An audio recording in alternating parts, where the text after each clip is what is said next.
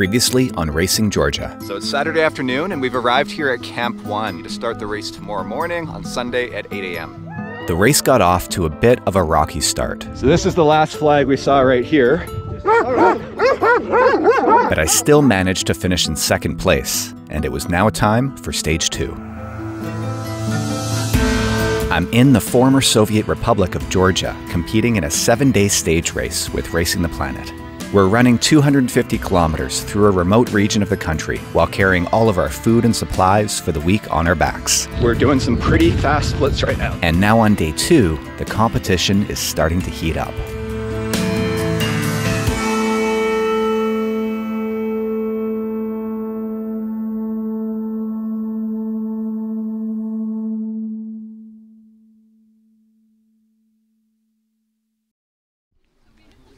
Well, it's day 2. I'm feeling pretty good. My quads are a little stiff, but I'm sure that'll alleviate itself within the first 15-20 minutes. It is always the toughest day, though. The packs are still fairly heavy, and we're stiff from the first day, and we haven't quite got a rhythm yet. I always find closer to day 3 it gets a little bit easier, but yeah, today it's all about just getting started and trusting that we'll feel okay once we start to get moving. I make myself new and so on. Because you melted them on the fire. Yeah. That's right, I saw that. So how'd you make them? From my Your sleeping pad. Yeah. Nice. Middle of nowhere, you need to be creative. That's right, that's right. So for breakfast I've got strawberry and granola with some powdered milk. It's about 400 calories and a little thing of instant coffee, of course. Yesterday was tough. Yesterday was very tough. It would have been very tough under normal, well-executed circumstances, but unfortunately it was not well executed and you all had a lot to deal with. What we've done is for the first stage from camp to checkpoint 1, we've given everyone the time of 1 hour. And then from checkpoint 1 to camp, we've taken however many hours it took for you to do that section and then added that hour on top of it. For the men, we have Matthew in 3rd place with the time of 4:24:02. Jeff in 2nd place with the time of 4:20. And Florian leading the pack with the time of 3:41. Florian had managed to take a commanding lead, putting 39 minutes on me, while I only had a 4-minute gap on Matthew in 3rd. Magdalena from Germany was in 1st place for the women's field, with a 13-minute lead on Anam and Nikki, who were tied for 2nd place. It's going to be a mix of dirt roads, grass fields, crops, and a bit of a gravelly uphill for the last 2 sections. You will have 3 river crossings. Carlos will give you a bit more details on that. And the first one is just as you get out of camp, you will be getting your feet wet. Georgia has a lot of lakes, and we are going to be passing next to one pretty big one that is called Salka Lake. So after these trees, we will cross a couple of villages. Leaving Camp 2, Stage 2 will first take us past a large reservoir, the biggest in the country. We'll pass through a series of villages and across several creeks before a long climb to Camp 3 at an altitude of close to 2,000 meters, a distance of 46 kilometers with over 1,000 meters of elevation gain.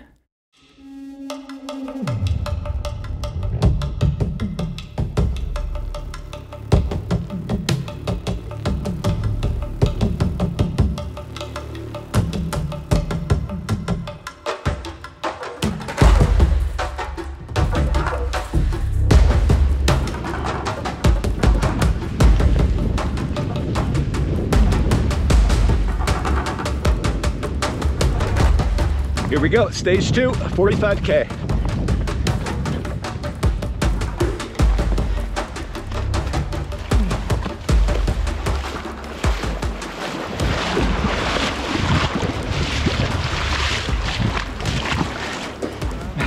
Almost lost my shoe there in the mud.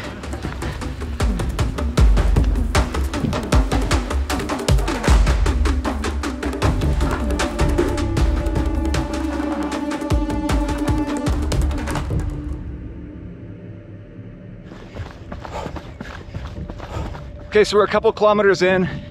The body's moving okay. I'm feeling pretty good. I'm not too stiff or anything. I'm kind of trying to keep them within view, but we'll see how long that lasts. First dog, hey pup. You always gotta stop and walk when you see those dogs.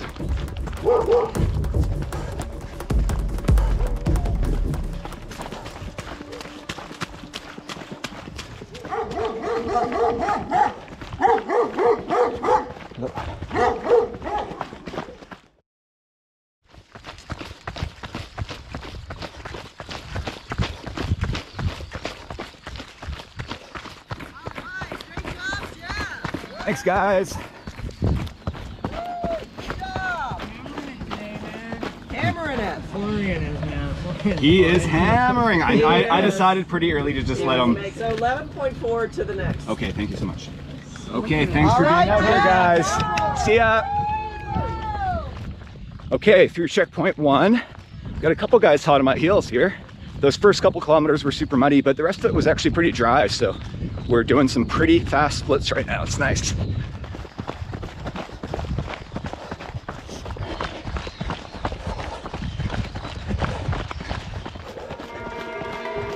Oh, here come the dogs.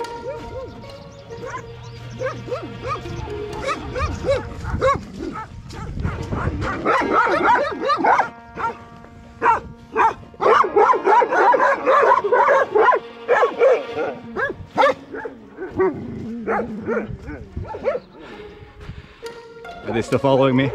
I think I'll wait till I get around this corner to start running.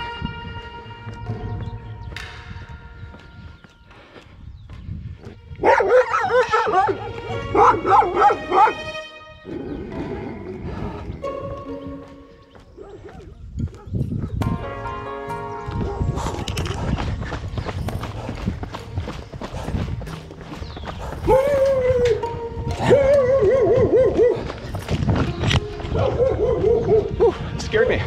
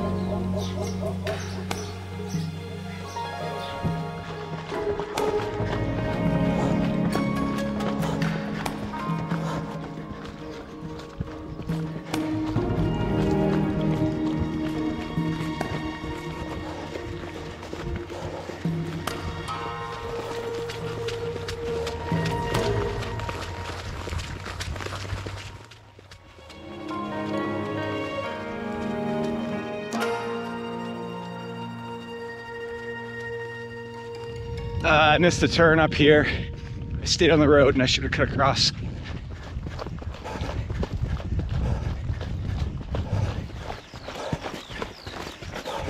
Sorry, I snuck up on you there. I took a wrong turn back there. Oh, okay. Well, then there we go. How are you feeling?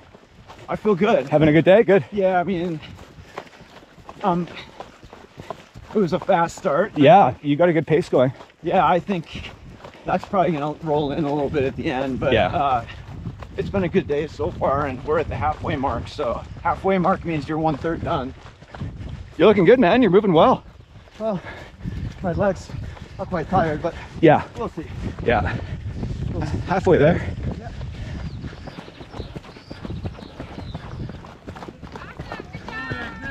Hey guys. Okay, through checkpoint 2 at about 23 kilometers. Got 2 more checkpoints. About 22K to go.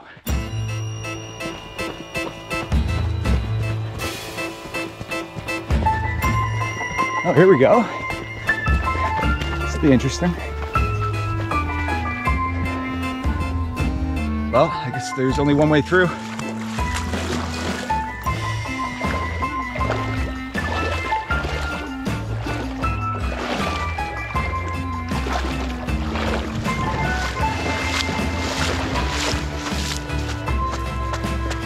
That actually wasn't too bad. That wasn't too deep at all. Good chance to clean off the shoes.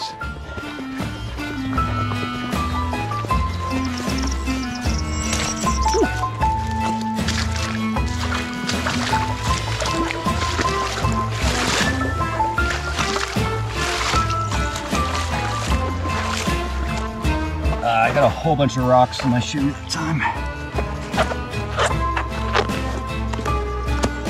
Taking it back on now.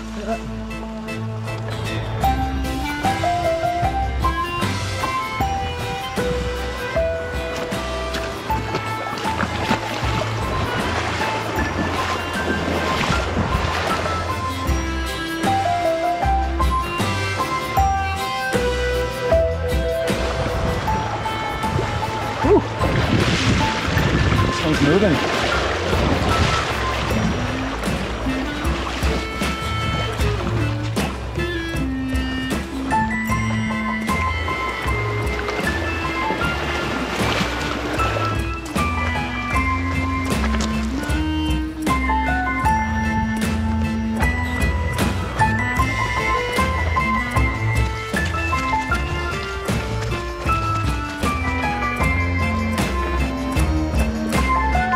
Hello.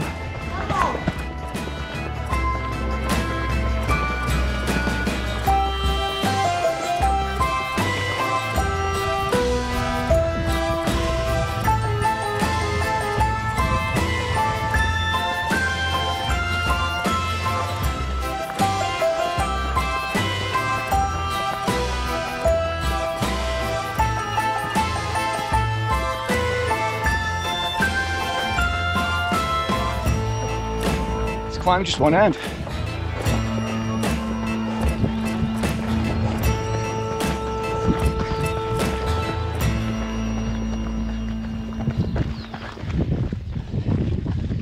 My name is Matt Kavanaugh. I'm from Minnesota in the north of the United States, but this story starts about 8 months ago. I donated my left kidney on September 15th of 2021. And within a month, I was jogging again, and that led to a series of events where an organization called the National Kidney Registry has been willing to back me and support me through these events, the Racing the Planet series.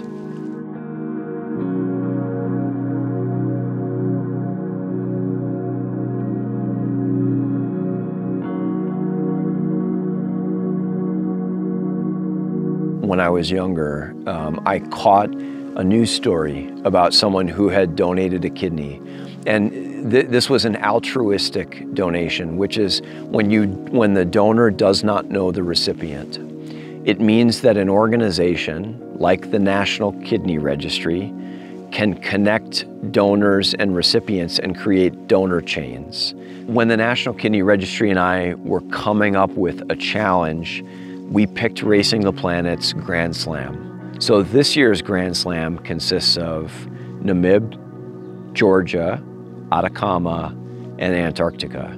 And the funny thing about these events is that if I pay attention to my hydration just like anybody else out here, my one kidney does just as much as what everybody else's two kidneys do.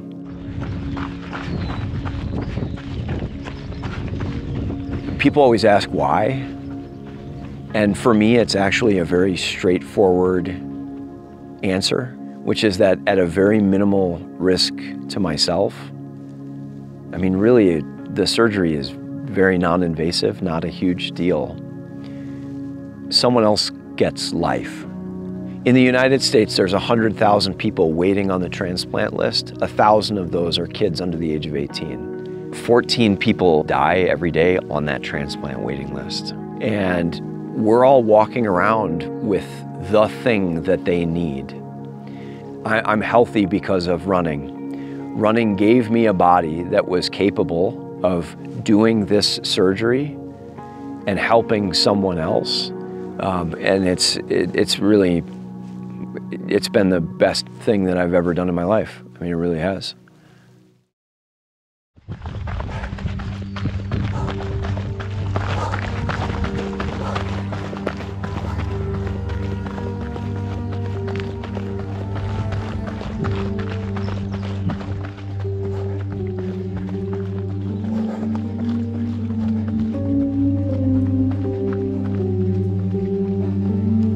guys. Thank you. Challenging climb, but it was quite beautiful up there. Okay, thanks so much. Okay, thanks guys. Thank you very much. See ya. Thanks for being out here. All right, so we've got about 10K to camp, and it looks like we've got one more big climb to go.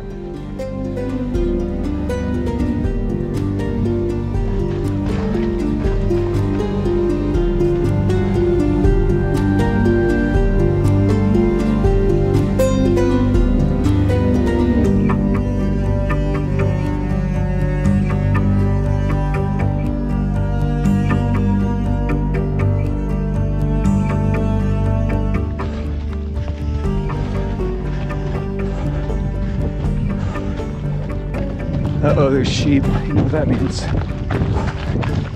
There's a dog. By this point, I'd figured out a technique to keep the dogs away, which was to bend down and pretend like I was picking up a rock, which seemed to force them to keep their distance.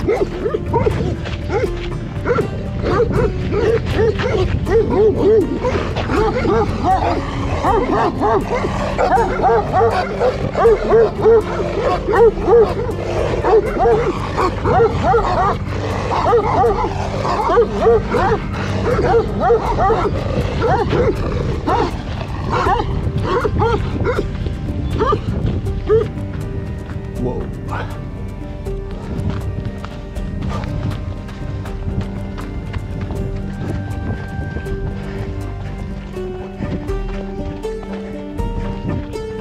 And the finish line should be coming up soon.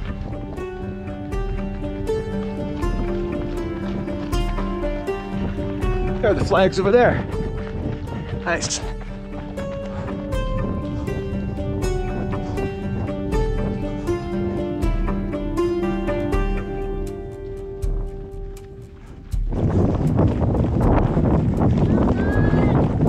Thank you. Woo. Hi guys.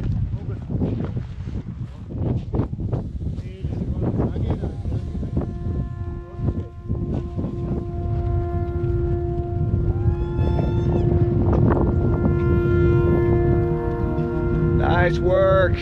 I got connected with the National Kidney Registry, and they said, hey, we have a problem, which is that when we do polling, 80% of Americans are under the belief that to donate a kidney is to live a degraded physical life. And the objective here is to fracture this myth that your life is less after you donate a kidney. Because what I'm doing right now is more than I've ever done before.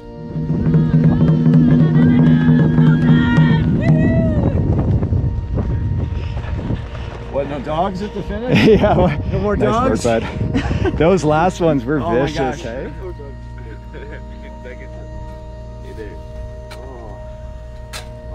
Very good.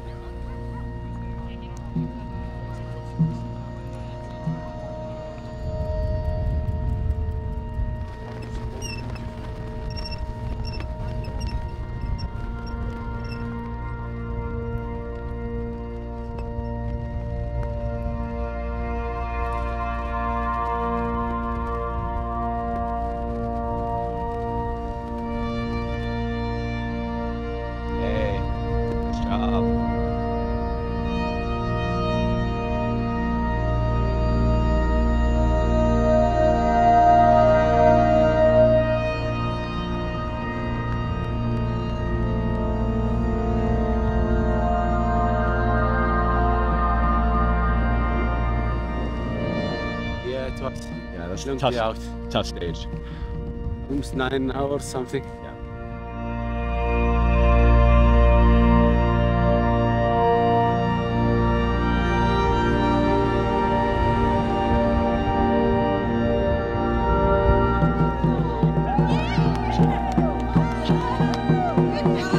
Nice work, nice work.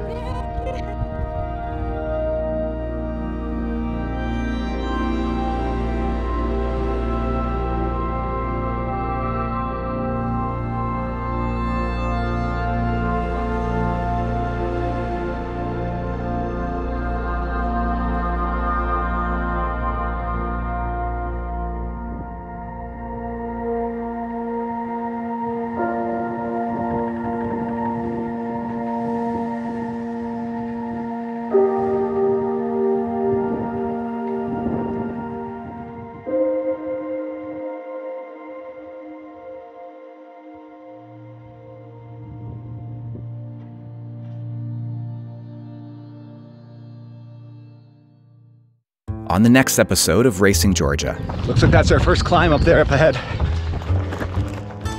Oh, I gotta make it in front of these guys. Whoa. It's getting pretty warm.